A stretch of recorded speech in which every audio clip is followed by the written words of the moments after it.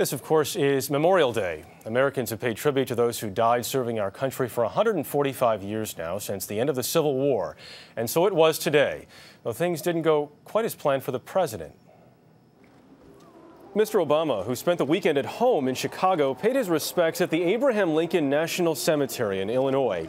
He laid a wreath and was preparing to speak when nature intervened.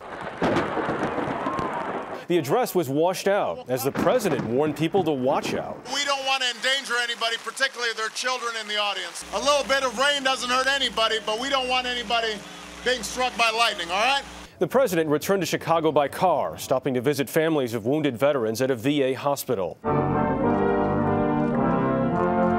Earlier, Vice President Biden laid a wreath at the Tomb of the Unknowns at Arlington National Cemetery in Virginia. On New York's Staten Island, a mishap during a Memorial Day demonstration flight by a Marine Corps Osprey aircraft.